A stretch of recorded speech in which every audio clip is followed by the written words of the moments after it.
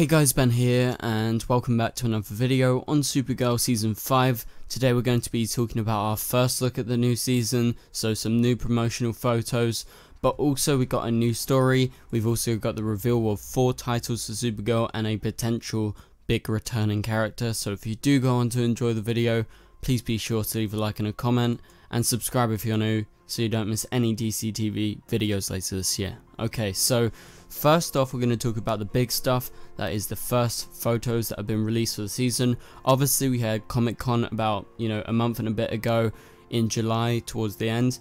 I was there. It was such a great event, and you guys can go check out the panel. I uploaded the whole panel. I also did an interview with all of the cast members of Supergirl, including Melissa and Kyla. It was so awesome to actually be able to sit down in real life and actually talk to them and do an interview, and it was so cool. I can't wait to do it again next year, and you can go back and check those videos. They will have a lot of information in it, and I think if you haven't watched them, I think it would be beneficial for yourself. But this is our first photo look at what's going to be happening. This is just from, I believe, one specific scene, and so the first photo is this of Jean, and Jean is right here. This is definitely Jean. It's not like his brother or anything, because he's going to be a big thing going into the season. We know Carl Lumley is going to be voicing his brother, but we don't know if David's actually going to be playing himself. But, if they are identical twins, I guess David might end up playing his brother. But anyway, so he's in some sort of theater. It's a stadium, but it's not like a sports stadium. It is a theater. I remember they were shooting a scene inside a theater recently. I think Canada Grass was the one that was pointing it out, that they were inside this place, and it seems like this is what's happening. So they're at some sort of performance. I reckon Jean is there as himself. He's actually at the event prior to whatever happens in the coming photos. So I think he's there, maybe with someone. He could be alone, I'm not sure. But then we move on to the next photo, and you can clearly see it is an auditorium. It is a theater. Maybe there is some layers above, I don't know, but you can see the rows of chairs, and you get a look at Nia in her Dreamer suit for this season. And I'm not actually sure if her suit, well, her cowl in specific, has an upgrade. It kind of looks a bit different, or it could be the angle, the way that her hair is sort of going around, because she's obviously mid-action when they took this photo. This is not in the episode, as you know. These photos are from other cameras behind the scenes. So potentially it may be the same mask, but it kind of looks a bit different. But again, she's in that auditorium. And then we move on to the next photo, and it seems like Alex is actually there normally, because she's normally dressed. She's not in her DEO wear with Jean. So maybe it's just them two going, or maybe, it's them plus Kelly and then plus whoever Jean's going with, or maybe Jean's just with Kara, say, or maybe they're all together. I don't know. And then, Nia and then Kara get suited up and then they come back, but I'm not sure. Well, anyway, so Alex looks really good here. Kyla finally gets to actually not be in her DEO costume as per usual. That was a complaint of mine last season, because Kyla really only got to wear that DEO costume, and she was, just DEO stuff until Kelly came. And I think this season, with Kelly around, Alex is going to be able to do some other stuff, and I think that's really exciting. So it's exciting to not see her in DEO wear, because that gives me hope that we're going to see more Alex stuff outside of what her DEO work is. And so it seems like, overall the scene is some sort of confrontation. I'm not sure what type of villain's in here, but we know in episode 1 there is the villain called Midnight. They've cast her, and she's going to be here, but I don't know a specific reason as to why she would be in this specific scene. Maybe she knows Kara's Supergirl, maybe she knows she's there, say, perhaps, but we don't really have much context as to what's going on, apart from they were at some sort of performance before this attack. And so now moving on to the next photo, we get to see Kara as Supergirl, and she's in her new costume. This is so exciting. I love this photo. This and Alex's photo are definitely my favorites.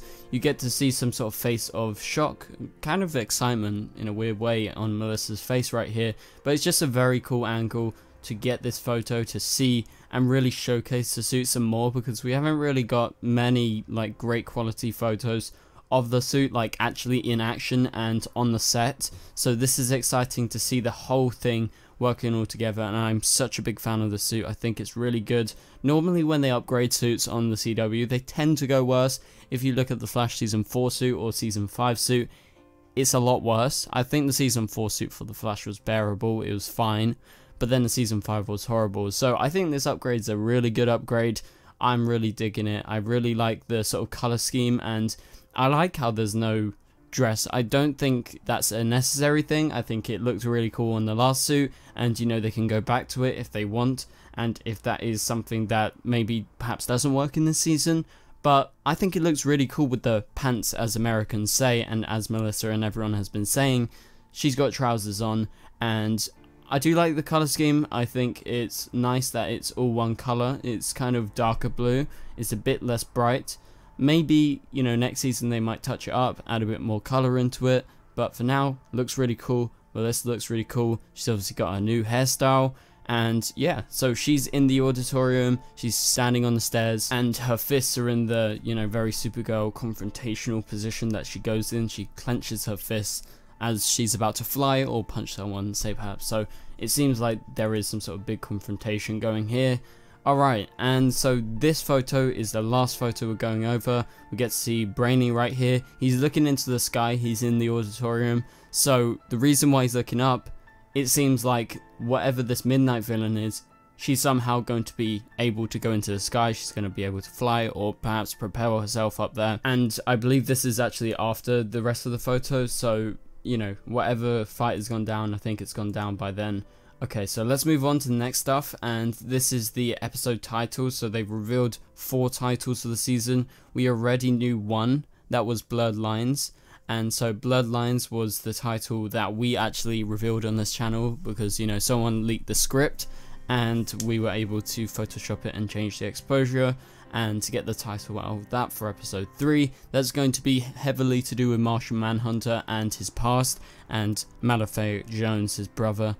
And so episode 1 is titled Event Horizon, and Event Horizon actually is in reference to either the 1997 film, which is a sci-fi film, or in the comics there is the Event Horizon, and it's a intergalactic rave run by kindred marks, as it's described in the comics. Essentially it's a group run by this one person, and so maybe it's to do with that, but it's defunct in the comics and it might happen, but I would probably say our best bet is more in line with what the film Event Horizon is, so maybe some sci-fi stuff to do with Midnight.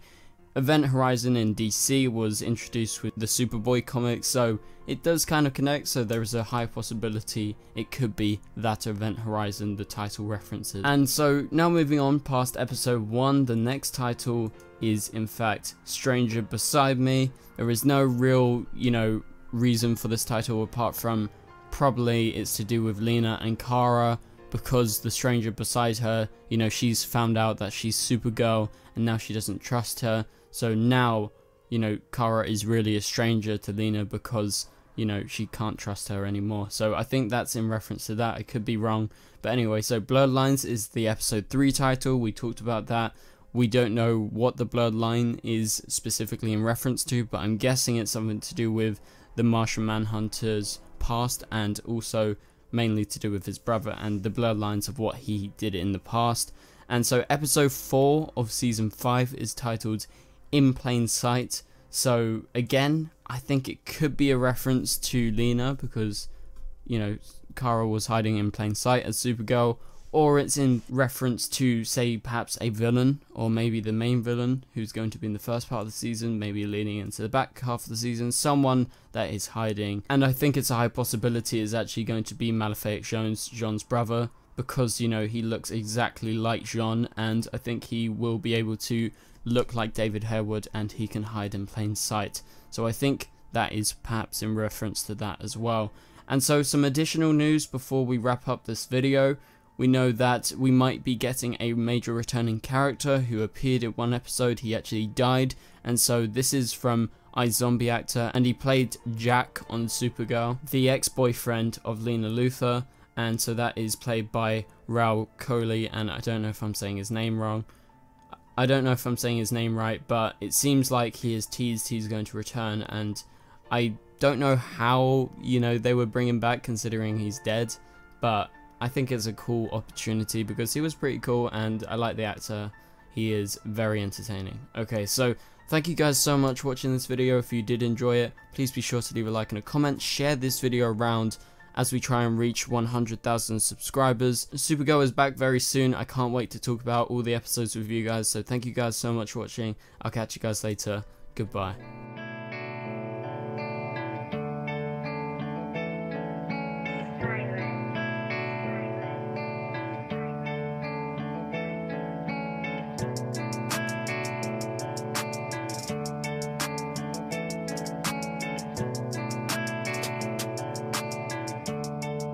I see red.